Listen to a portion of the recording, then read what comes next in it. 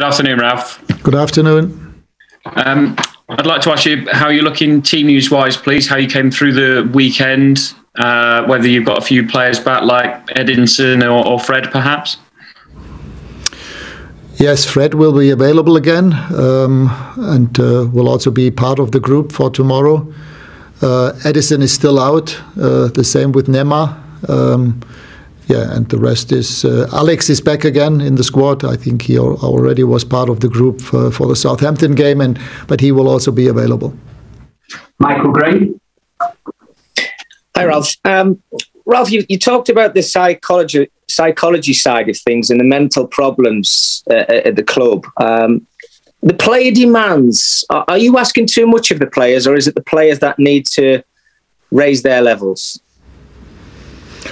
I don't know what you mean when I spoke about psychological things in the club. No, I mean, the situation is pretty clear. In 11 out of 13 games since I arrived, we scored the first goal and we were 1-0 up, but we didn't win all of them. And especially in the last 3 games, it was very sad that we didn't win those games, because it cost us 4 points in the league and the next round in the cup. I think it's pretty obvious that the players are getting the ideas across the pitch. With every game, it goes better. After the Wolves game, I think it started with the 2 games against Aston Villa, and since then the players understand and feel and how and why we are doing a good job. And now it's about doing that sustainably for an entire game and for the entire game, and this is exactly what is our next step that we have to take. The first halves in the last couple of weeks have been really good, very good. I'm more than happy with the performance that we had in the first half. We didn't concede a single goal in the last weeks in the first half. But as I said, the next step is to raise our level and to stay focused physically, mentally, tactically. We just gave away those goals too easily. If I look into all those goals that we conceded in the second half, it was just too easy, and it was also our own mistakes that we made to allow the other teams to score. Simon Stone. Hi, Ralf. I hope you're okay. You've got kind of 2 jobs at the moment. You obviously have to manage the team, but then you're going to offer advice to the club when you've finished. I wouldn't expect you to tell me any of that at the moment, but are you forming in your mind an idea of what Manchester United should be and what needs to be done in order for the club to be what it wants to be? Because clearly, however this season works out, finishing 4th in a best case scenario is not what Manchester United want. Right now, this is exactly what Manchester United needs to want, to finish 4th in the league. I think this is the highest possible achievement that we can get. There is no other things. Yes, the Champions League, hopefully to proceed into the next round in the Champions League, which is also not an easy one. But in the league, currently, it's number 4. That's our ambition. This is what we have to achieve and what we are aiming at. And about next season, yes, obviously, after having been here now for 10 or 11 weeks, of course, I know what it takes for next season, but it's not the time now to discuss this with anyone. My full focus is on tomorrow, and then Sunday, and then Tuesday, Wednesday, Champions League, and the next couple of weeks. And I think this is the only thing to deal with the current situation, is full focus on the current squad, getting the best out of this season. And then after that, there is time to speak about next steps for next season or for the next couple of years. Andy Mason. Hello, Ralf.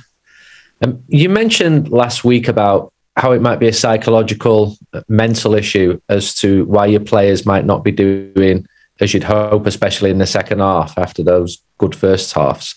You brought a psychologist in. Is this an area which he could influence? Well, what I said, I mean, this is pretty obvious. If you are 1-0 up in the last couple of games, as I said, 11 out of 13, but we only won half of them.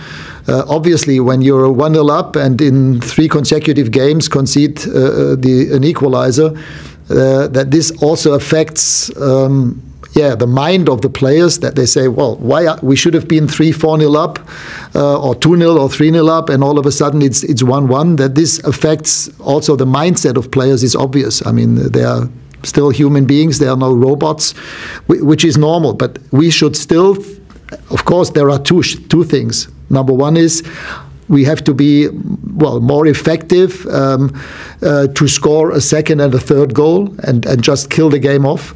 This is number one, and I think we create enough chances to do that. But even if this does not happen, then just stick to the game plan, stay solid, stay tactically disciplined. And this is the other issue that we have to achieve. And this is what I mean by taking the next step. But obviously, if you concede that goal, and you should have been like at Burnley or against Middlesbrough or even now against Southampton, we could have been 2-3-0 up against Southampton, but we weren't. And if you then concede an early goal into the second half, I think everybody can understand that this affects also the confidence of the players.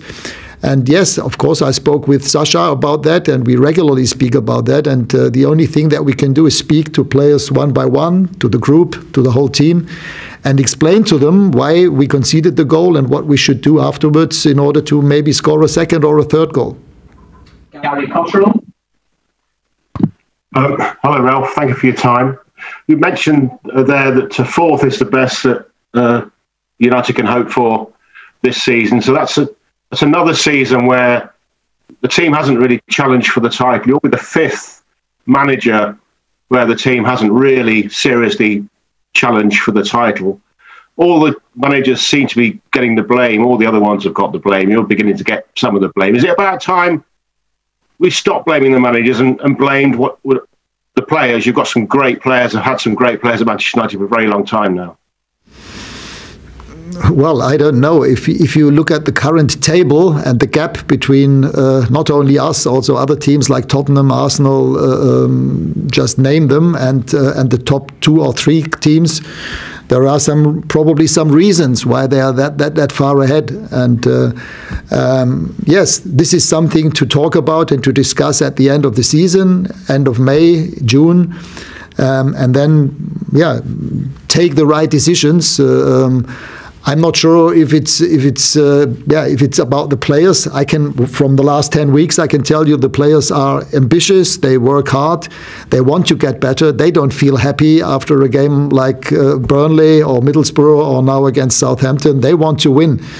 And my job is to help them and show them a pathway how they can win games. This is my job right now.